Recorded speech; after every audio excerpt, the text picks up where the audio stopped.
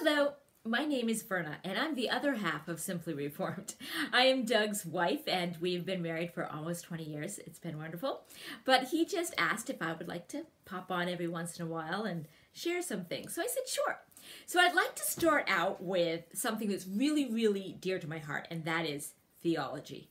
And not just theology, but theology in women. In the church, for some reason, we've tended to separate them, and I'm not quite sure why.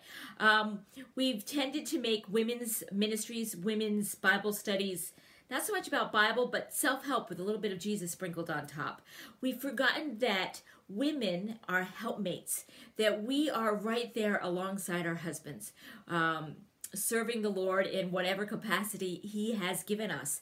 And there's nothing we need more for that daily work than theology. We're helping our husbands. We are raising the next generation, and we need theology. But for some reason, we've gone to self-help. And so as a group, you'll hear lots of people complain, we don't understand why women don't make biblical decisions. We don't understand this, or we don't understand that. I understand it. We haven't given the women in our churches theology. I'll give you an example.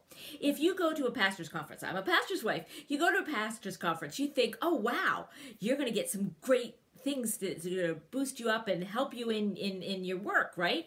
No, the men, they get to go discuss these big, deep topics and wrestle with different doctrines in Scripture, and the women are scrapbooking or making soap or essential oils or whatever it is the hip thing right then.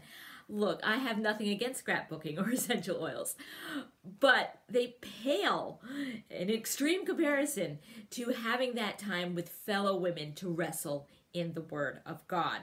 And so I'm thinking, feed the women. Our women are starving. So I teach a ladies' Bible study, Sunday school, Sunday mornings. There's no fluff in my class. Why? Because we don't need fluff. We can get fluff from a Hallmark movie. We need theology. So we started out with J.I. Packer's Knowing God. It was great. Took us forever to get through it because we weren't rushing. We were really tearing it apart. And then we went into Everyone is a Theologian by Sproul. And we're almost done with that one. It's taken us a while too. But we love it. The ladies in my class are so excited. We can get so excited over these deep points of theology. Why? Because that's what's practical. That's what we need.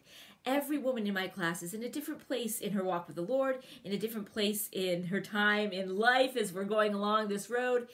But they need real meat to face the challenges before them, and also to feel the joy of their salvation. Where are they going to find that?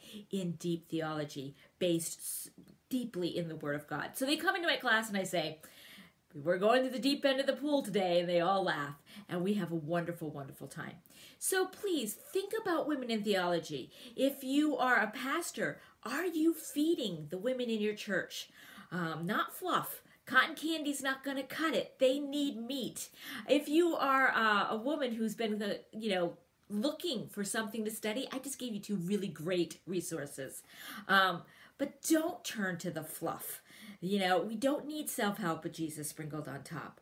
We need Scripture. We need theology. We need to be able to face what we're facing in everyday life and not have to turn to someone to give me a good platitude to make me feel good, but deep theology that brings true comfort and true growth in our walk with the Lord. So that's my little spiel for today. I will be popping on every once in a while just because it's fun. I like to share, and I hope that you are having an absolutely wonderful day and that this has been a blessing. Bye-bye.